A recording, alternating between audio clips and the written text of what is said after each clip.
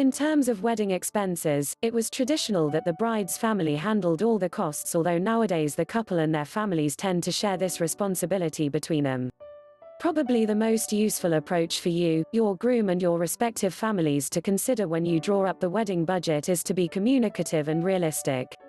If your family is unable to bear the traditional bridal bill, talk to the groom's parents. They may be willing to assume a portion of the financial responsibility. There are probably some expenses that you and your groom can pay, thus taking some pressure off your families. The following is the traditional division of wedding expenses. However, there are times when tradition gives way to practicality. The question of who pays for what really boils down to who is willing and able. The bride. The wedding ring for the groom. The bridesmaids' dresses and gifts for attendance and the hen party. The groom. Wedding gift for the bride. The bride's wedding and engagement rings. The band's wedding license and certificate of marriage. Gifts for the best man and ushers. Wedding bouquet, corsages and buttonholes. Mourning suits for the best man and ushers. The fees for clergy and vergers. The honeymoon and stag do.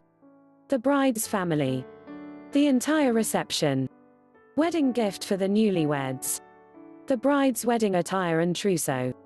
Invitations, announcements and postage. Engagement and wedding photographs. Rental of church, organist and choir fees. Bridesmaids' bouquets and flowers for church and reception. Wedding cars to take the bridal party to the ceremony and reception. Rehearsal dinner optional. Groom's family. Wedding clothes. Traveling expenses and hotel bills. Wedding gift for the newlyweds. Rehearsal dinner optional. The Wedding Guide UK is your perfect wedding planning partner and here to help you every step of the way. Happy planning!